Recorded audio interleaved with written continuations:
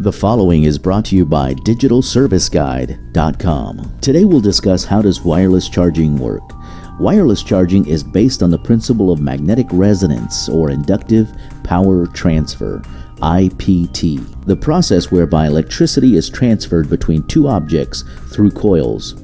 The diagram below simplifies the process of wireless power transfer into 5 key steps. Step 1. Mains voltage is converted into high frequency alternating current or AC. Step 2.